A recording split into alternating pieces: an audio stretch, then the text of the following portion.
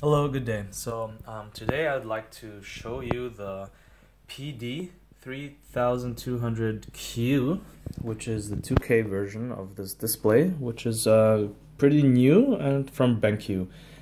I would like to show you this because I've never seen a review myself on YouTube, and I was very interested in this monitor and no one could help me. I guess I can help anyone showing this video, and please don't expect a review or quality video or anything. It's what I just deemed important with this monitor and the features which I liked. And if you want to find out about the rest, for example, the technical specs and so on, maybe I'll put a link under the video, or you can just Google it because it's pretty easy to acquire. So I'd like to start off with a size comparison between the 32-inch and the 24-inch, which I have here beside it. This is a 144 hertz display, that's why it's flickering maybe. And as you can see, it just looks tiny compared to this one. And yeah, that was the reason I bought it. This is for gaming, this is for productive work and whatnot. So yeah, let's test it with a browser. For example, let's open up Reddit, and this is enlarged already. So if we make it at 100%, let me just try to hit the control button with my elbow.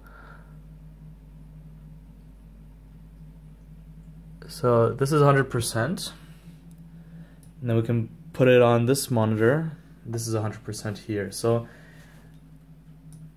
from the size itself, the 1440p, or the higher resolution, makes it just a bit more crisp, in my opinion, even though it's a much larger display. So basically, if you want to go by a rule of thumb, I would say you get somehow the same type of resolution crispness as you get on a 1080p monitor, but of course it's just a lot larger, so it's basically just expanding this space to this huge space.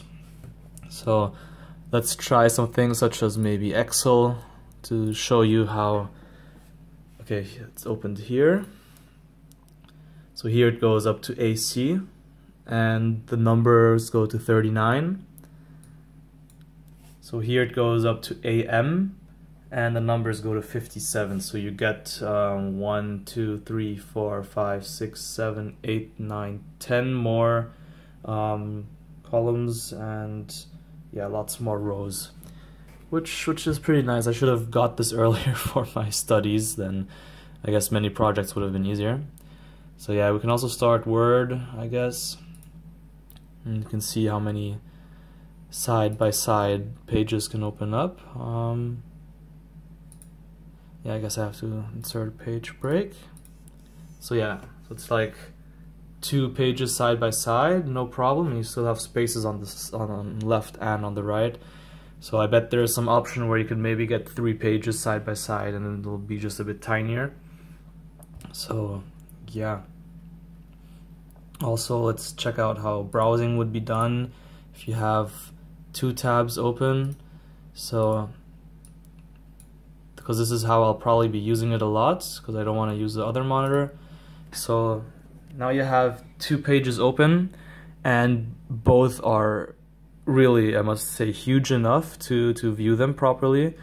It feels like a 22-inch monitor, or maybe let's say if there's a 21-inch, 20-inch monitor, which is put on pivot on like the upward version. So you have lots of space, and it's really nice, and because of the high picture quality, it's really beautiful to watch, and it seems crisp and vibrant. And yeah, so that was chapter 1, I must say, of my video. I'll be editing this anyways, so but this was a size comparison, and yeah, so I'll follow up with the up-down functions, movement in general, also like the build quality, and maybe what's included, and then yeah, we'll follow up with that with cool features, which is the light sensor. It realizes when you're a bit further away that you are further away, which of course, yeah, now it's working. On the top, on the below right, you see that it reacts. Then we'll follow up with light sensor, like ambient, like it adjusts its brightness due to the ambient light around.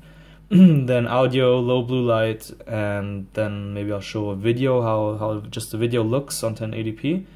And then as of now, I still have my HDMI cable connected, but as soon as I have bought a new DisplayPort cable, I can show you any ghosting issues or stuff like that from Blurbuster's website.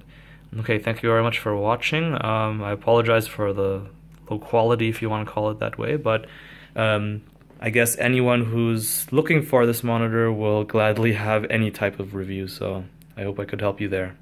See ya.